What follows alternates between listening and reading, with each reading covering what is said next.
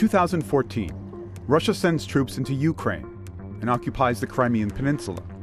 That helped set in motion a chain of events that brings us to here. I call it the Russian witch hunt. The completion of special counsel Robert Mueller's report. The investigation into whether people associated with Donald Trump's campaign conspired with Russia in 2016. It's a whole big fat hoax. And whether Trump or his aides tried to obstruct this investigation. The people doing that investigation, they're dirty cops. So how do we get here? From this to this. There was no collusion, there's no Russia. Okay, starting with Crimea. Russia enters and eventually annexes the region from Ukraine. The U.S. supports Ukraine's government. So the U.S. responds with sanctions. To impose a cost on Russia. Russia decides to strike back, to undermine U.S. democracy. Show me what democracy looks like! How? Use America's polarized politics to turn people against each other. Perfect timing, because it's 2015, and here comes the presidential election. The months tick by. Trump does well. I consider myself the presumptive nominee. Then, several members of his campaign get approached by people with ties to Russia. Those people claim to have information that can hurt the Hillary Clinton campaign. See, the Russians don't like Clinton. They don't want her to become president. They say that she meddled in Russian affairs when she was Secretary of State. We just witnessed a flawed Duma election in Russia. But Trump... Wouldn't it be nice if we actually got along with Russia? Then we learn that Russian hackers had infiltrated the Democratic National Committee's computer system. And just over a month later, WikiLeaks publishes 20,000 hacked Democratic emails.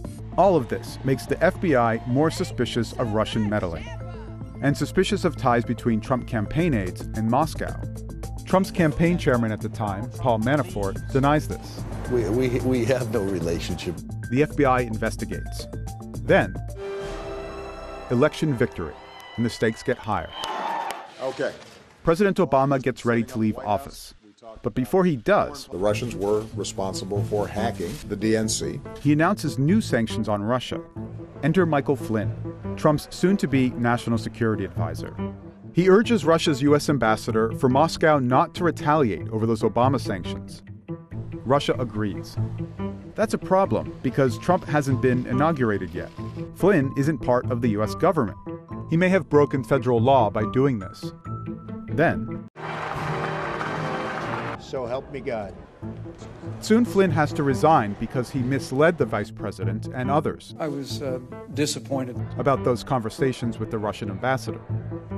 These chats become part of the FBI investigation into Russian ties with the Trump campaign. The day after Flynn resigns, Trump meets with FBI Director James Comey. According to Comey, Trump asked him to stop investigating Flynn. I took it as this is what he wants me to do. 3 months after that meeting, Trump fires Comey. According to the White House, he fired him because he was not fit to do the job. It's that simple. 8 days later, the Justice Department taps former FBI Director Robert Mueller to lead the investigation now that Comey's gone.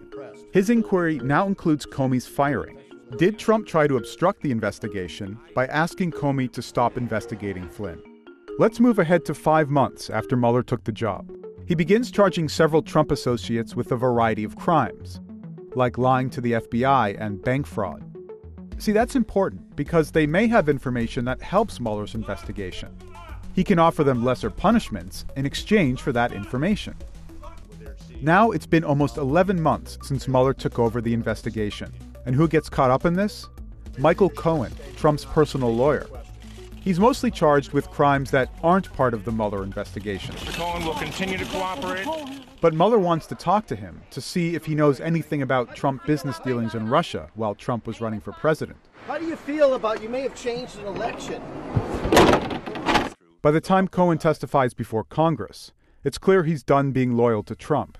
He is a racist, he is a con man, and he is a cheat. And so we come to the present. About 5 years since Russia annexed Crimea. The investigation... You wouldn't oversee a witch hunt, would you? Speculation... There was no anything, so that's the nice part. And anticipation... Robert Mueller may be ready to submit his findings... are all in the past.